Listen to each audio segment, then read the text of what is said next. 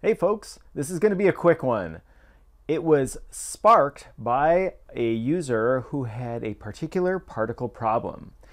They had their particles in Sequencer, but they couldn't get them to blur at all. So what's the deal? Let's find out and jump right in.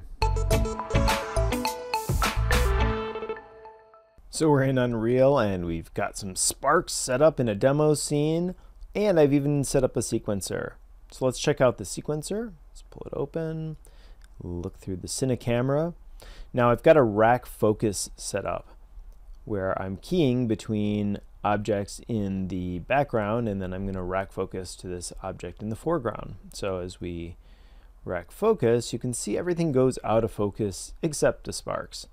So how do we fix that? Well, first, as a rule of thumb, the elements inside of Unreal that are a little bit more expensive often will get turned off by default so that they don't take up extra rendering time. Now, then you just need to figure out how to turn them back on.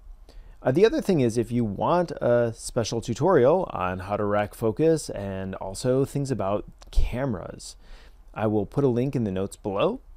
But for this video, let's quickly just solve how do you blur the particles. So it's in the material settings. So we've selected the particle system, and there's 3 materials here. I've got them open already.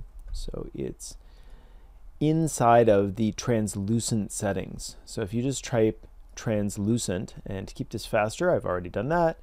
And it's the translucency pass in Unreal 5 that you're going to want to switch. Now they do have a after motion blur, but really we want it to be set before the depth of field. So we apply that to all 3, before, hit apply, and finally before, and hit apply. Let's go back and let's see.